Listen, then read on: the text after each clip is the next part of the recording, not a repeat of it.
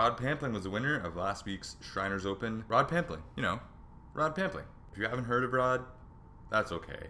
He wasn't even supposed to be in the tournament. A clerical error that bumped the field from 132 to 144 players allowed Pampling to make it into the field, and he made the most of it. Pampling wasted no time with the opportunity, firing an opening round 60 to sit atop the leaderboard after day one. By the time Sunday rolled around, that lead was Lucas Glover's.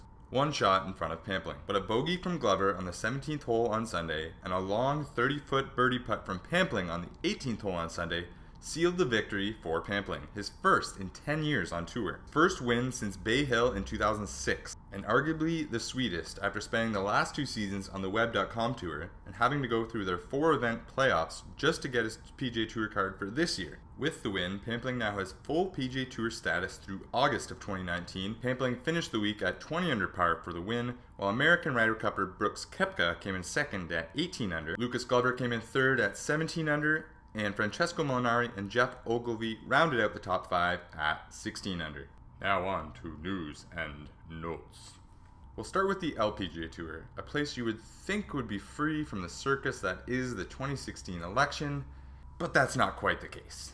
Martha Burk, a political psychologist and feminist best known for her run-in with former Augusta National Chairman Hootie Johnson over male-only membership, a rule that was overturned in 2012, is back in the news, speaking on an impending decision whether or not the 2017 US Women's Open will remain at Trump National in New Jersey. Now here was the quote from Burk.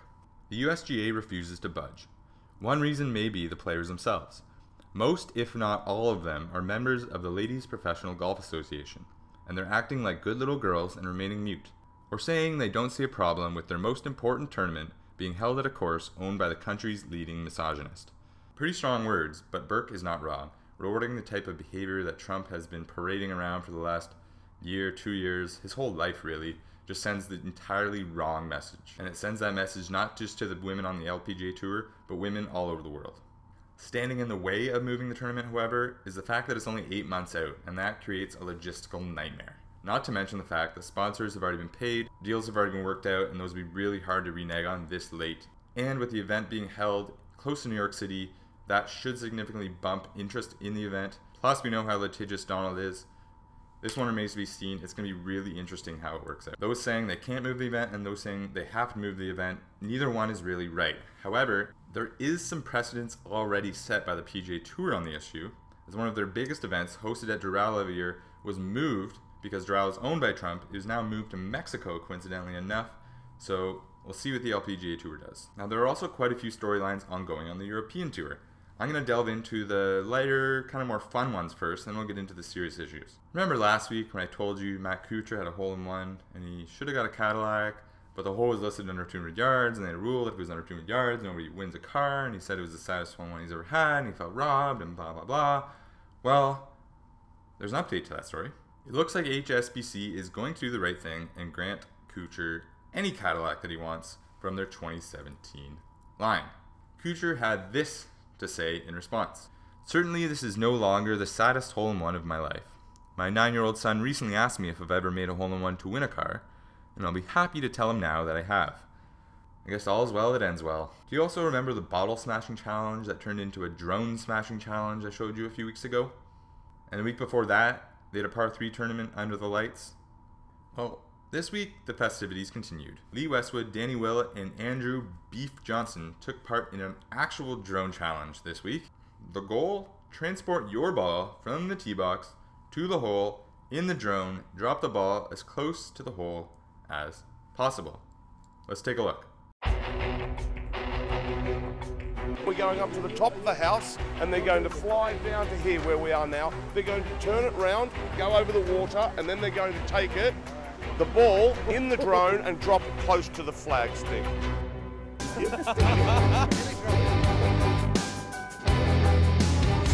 Oh, Westy. 20 feet. Very well here indeed, Lee Westwood.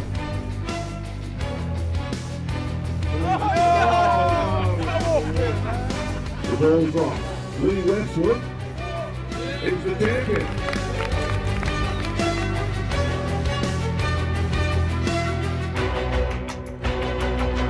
Now the third strange story to come out of the European Tour this week is actually one that most golfers can sort of relate to. It actually has to do with the yelling of Fore. Their situation is actually quite the opposite of the usual golfer though. A message posted to players at last week's Turkish Airlines Open pointed out that the most primal of etiquettes, the Fore rule, was not being withheld. Fore! Fore! And if it continues, there will be punishments handed out. Hard to imagine hitting a ball 300 yards into a crowd of people and not yelling Fore. There were actually a few serious storylines to emerge out of the European Tour this past week, and I'm going to start with Masters champion Danny Willett. I mentioned last week with Henrik Stenson and Rory McIlroy pulling out of Turkey, that gave a huge opening for Willett with 3 events left in the race to Dubai. Well, it didn't go as Danny had hoped.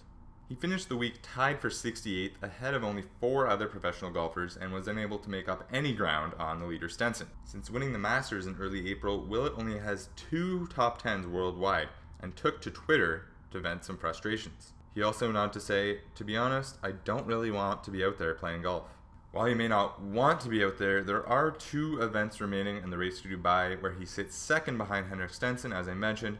So if he can manage to get through those 2 events, he is in line for a huge paycheck. Rory McIlroy was also making headlines, and also for some of the wrong reasons this week. First, it was after Rory withdrew from the Turkish Airlines Open last week before he was set to make a hefty appearance fee. Now, I spoke last week about Rory withdrawing from the Turkish Airlines Open, and this caused quite a feud over there. But this week, we heard from Mehmet Agaglu, the president of the Turkish Golf Federation, on the matter. Here's what he had to say. "I do not see pulling out of events as the right approach to take. I was a little bit surprised and disappointed to learn that Rory was pulling out in the media. He did not contact me." Agaglu also went on to say the following about players withdrawing in general.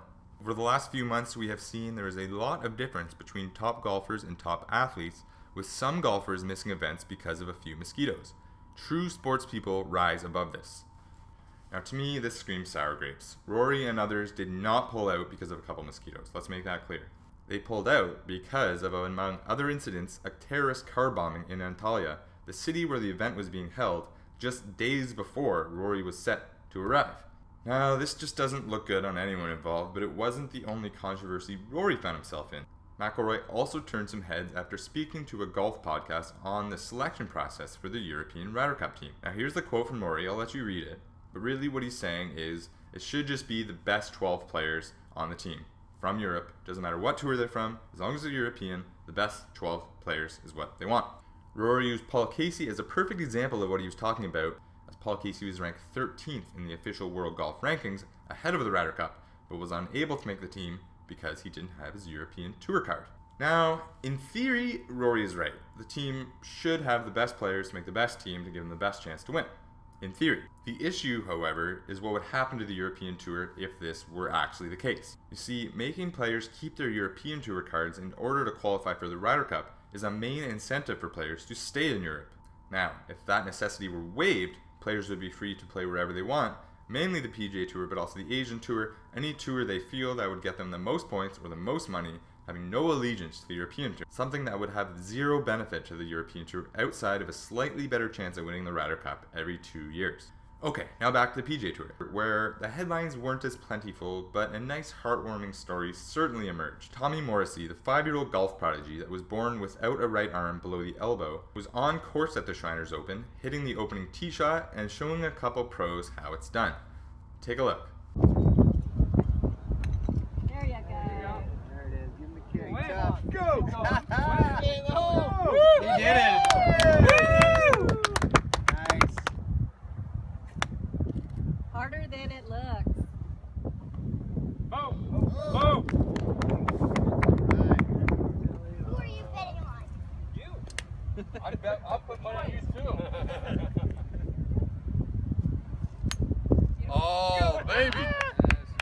Going on. Slow down, slow down, slow down. That's so good. Whoa!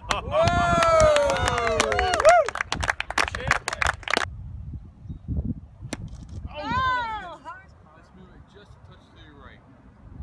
Other way. There you go, right there. That's money. Oh my goodness!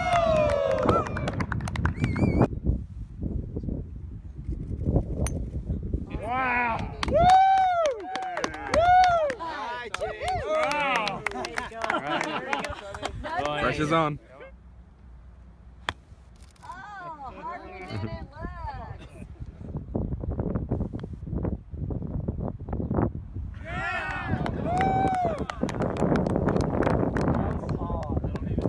PGA Tour also welcomes a new commissioner this week, as Jay Monahan replaces Tim Finchem after 22-year tenure at the helm. Monahan, just 46 years of age, will not take over officially until January 1st, but with the 2016-17 season already well underway, you can guarantee he will certainly be a busy man until then. Now, in my opinion, a younger, more in-tune commissioner is a good idea for the PGA Tour, as they've been slower to adapt to the technologically savvy ways of our society. And finally, we wrap up news and notes for the week with what else? A Tiger Woods update. Okay, stop me if you've heard this before. Alright, I guess that's not really possible, and you've definitely heard this before. Tiger once again committed to play in next month's Hero World Challenge in Bahamas. Now, I guess this was the most formal of his announcements, but until it's the week of and Tiger is on site, I think we've had enough of these announcements. And this is a little strange, but Snoop Dogg, yes, Snoop Dogg, was asked about Tiger returning to the PGA Tour, and as you may imagine, his response was a little different. Here it is. Tiger Woods is my friend. I'm a close friend of Tiger Woods. I love Tiger. You understand me? I'm the dog. I've been the lion. You understand me? And I'm real close with the Tiger. So it's a beautiful thing that Tiger Woods is coming back, man, because the sport of golf is garbage without him. But nobody watches it. The ratings went down. It ain't fly as it used to be. Right. You understand me? I mean, he was the flavor. I mean, he was the seasoning salt. Right. It's just like some shake and bake chicken now. You understand me? This week, the PGA Tour is in sunny Playa del Carmen, Mexico. It's the 10th anniversary of the OHL Classic at Mayakoba. Graeme McDowell is your defending champion after he won last year in a playoff with a birdie on the first hole over Jason Bone and Russell Knox. The Chameleon, as the golf course is called, is one of the shortest on tour, and while it may not have the biggest star-studded field, there are some intriguing names to be had.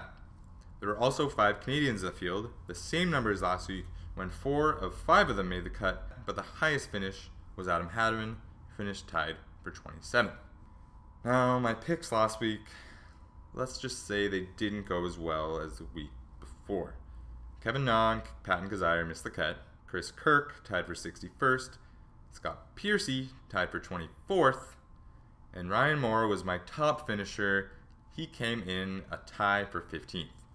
Now this week, I'll look to get back on track with these 5 players. Derek Fathauer. Derek finished 4th here last year, and in 3 starts this season, he has placed 3rd, 15th, and 36th. Emiliano Grillo. Last year's Rookie of the Year has played in 3 events so far this season, finishing 11th, 17th, and 26th. Now a short course should benefit Grillo, as he doesn't hit it very far, but is deadly accurate. My 3rd pick is John Ram. John finished 10th here last year, pushing him to a really strong breakout season. Ram has finished tied for 15th the last 2 weeks and should set up nicely for another good finish this week.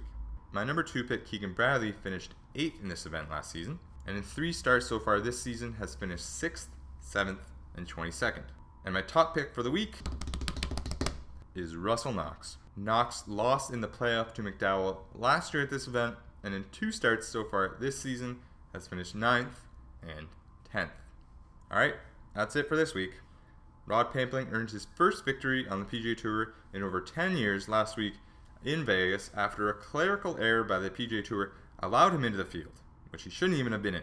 Martha Burk had some strong words for the LPGA and the USGA as tensions rise over a decision whether or not to allow Trump National to host the 2017 US Women's Open. On the European Tour, Kuchar got his Cadillac, we had some more fun with drones, and players are being encouraged to yell, Fore.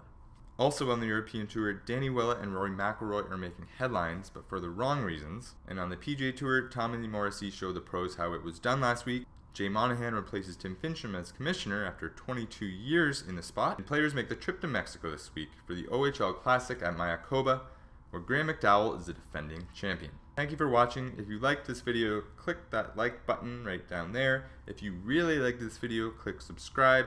And please leave some comments in the comment section. Let me know what you thought. I'm RJ McCullough, and I'll see you again next week.